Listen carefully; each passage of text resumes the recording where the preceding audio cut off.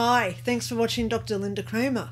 Today I'm going to be talking about how to be courageous. I've got 6 points here. So, like usual, grab your pen and paper, write these down so you can enforce it within yourself, and then it reflects on you from others as well because you're emitting it like a pheromone, okay? So, how to be courageous. I'm not saying at all to go out and do brave acts like jumping into rivers, saving children, etc. That takes a lot of guts, yes? A lot of people can't do it. I personally wouldn't do it because I can't swim. So when we talk about being courageous, it's not being those really spontaneous acts of bravery. It's how to be courageous within ourselves. So 6 points, they're coming now. Point number 1, accept yourself. Look at all your flaws. Look at everything about you that makes you that individual amongst the 7 billion other people on the planet. So get out a pen and paper and write down all your good qualities. So if you've got a quality of being caring, or you love animals, or you just like being kind, think about those good qualities, okay? So accept who you are is number 1. Number 2, how to overcome our fears. Overcoming fears is one of our biggest problems in psychology as a human. So how we attack our fears is, firstly, we've got to identify what scares us. What happens if someone says, oh, let's go and do this today, and you get triggered? Work out why you're scared to do that thing. Some people get scared when they're in close confines with strangers. Some people get scared of extreme sports. Some people get fearful just by having to do something that other people appear to be doing as normal. So write down those fears first. What makes you scared? And then you attack them, because those fears are only limited beliefs where we hold ourselves back because we think that it happens to everybody on the planet. So that's the first way we attack it. If you've got a fear, I'm just surmising here as an example, let's just say that your fear is being in public. You don't like being around other strangers. You identify within you, what's that fear? Will people judge you? Do you feel embarrassed? Do you not know how to communicate with people in those settings? So write those things down, and then you can attack it and say, okay, I'll just surmise here as part of the example. If we don't like going out into public because we don't know how to start a conversation with somebody who we'd never met before, then you say, okay, this fear I've got, does it happen to everybody? No. So why is it affecting me personally? What's happened in my past where I have that boundary where I can't cross over that line to start talking to somebody, okay? So we go into psychology with that. So we overcome our fears. That was point 3. Point 4 is to be honest. Tell yourself honestly all those fears, all those apprehensions, all those issues, why you don't like doing something, why you get scared or it causes anxiety, okay? So talk about those vulnerabilities that we have. If you've got close friends or close supportive family, etc., talk to them about it and say, is this just happening to me, or does this happen to everybody on the planet? Because most times when we've got a fear, you'll find that somebody else somewhere around the place has got the same sort of fears that they're also trying to overcome. So it's great to be honest and express that to somebody. If you don't feel comfortable talking to somebody else, write it down. Get out a piece of paper and you write a little story. I don't like doing this because, like I said before, I don't like going out into public because I don't know how to communicate. So then you can sit there and work it out and say, okay, how can I improve that? So it may just start by talking to somebody that you do know. Do you mind me using you as an example today? I'm trying to improve myself.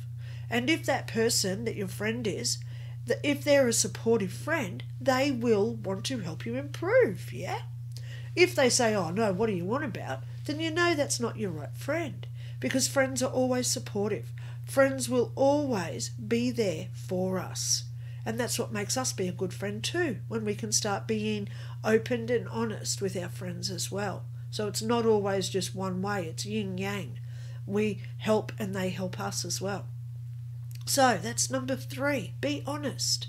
Number 4 is to think positively, okay? Think about all those good qualities. So make a list of them. I like being kind. I like being nice to animals. I like this. I like that. It may even be the food that you like to eat. I like pizza. I like eating bananas.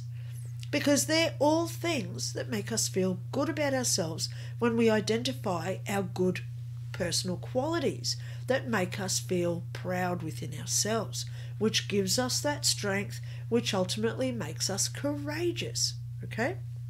So we think positively, because when we think positively, that creates that confidence. So then we can go out and face that fear that's holding us back from doing whatever it is that we are fearful of doing. Okay?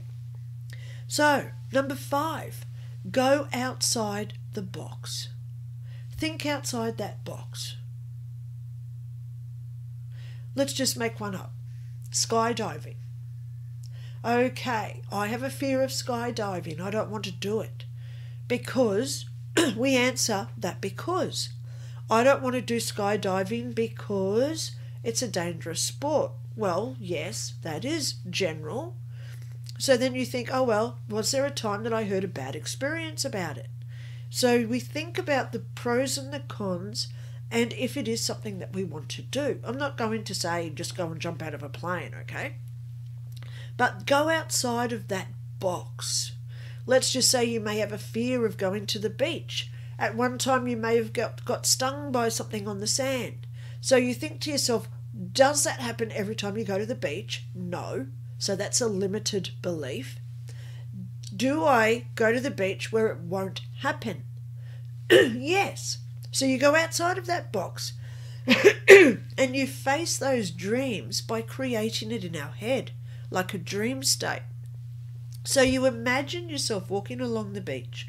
You come across that little thing that was going to bite us and you walk over it. Or you protect yourself in other ways so it doesn't get you. So we create that in our head. We're manifesting, okay? We're manifesting because what we think we create, right? So go outside of that box and you imagine in our head, like a dream, how it happens before it actually occurs. Because that gives us that confidence then to go and face it and to do it. That then makes us feel proud, which ultimately makes us courageous. Yeah? So, number 6, the last one, be proud of everything that you've done. You know, it's so easy to sit there and make a list of all our failures. Everybody has got failures, okay? And it's only our perspective of that makes it how big or grand that failure was, okay? So don't concentrate on your failures. Concentrate on what you're good at. Write down all the things that you love, because ultimately what we love is what we're passionate about. And that way, when you think, oh yeah, I like doing that, I can do that, I can do that. Doing those repetitiously and creating that new routine of doing those, then we can go back through the other steps and go outside of that box and try it a little bit different next time. And then we can be honest with our feelings, which is on the list, and you say, wow, I went out of that box, I tried it a little bit different, and now it's working out well. So that gives us that strength, which is our confidence, which is our, you got it, being courageous and getting outside of our normal routine and facing things and being individual as well as independent. Okay? So they're the 6 steps. Accept yourself. Overcoming your fears. Be honest. Think positively. Go outside that box and be proud of who you are. And the last step is, which isn't on the list, go out there and make it happen. We think, we create. Everything is about our perspective. And with mental health, a lot of people dwell on the past, all those past failures, all those past things that didn't go the way we wanted them to. And now we hold on to grudges and issues within ourselves, and that's what we now create in our present. So how in our present do we change those past experiences into positive? By being courageous enough to say to yourself, no more. No more will I stand here and blame my past for who I am. No more will I sit here and say, I am like this based on that thing that happened 10 years ago. So we take that strength away from that experience or that event, and we say, it happened back then, it's not going to mold who I am today. That is being courageous. That is being brave. And ultimately, that is how we become our true self. Hope you're all having a great day, guys.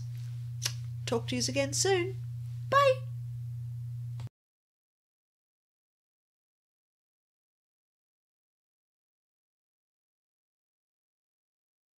To learn more about your holistic alignment, please press the like button and click subscribe.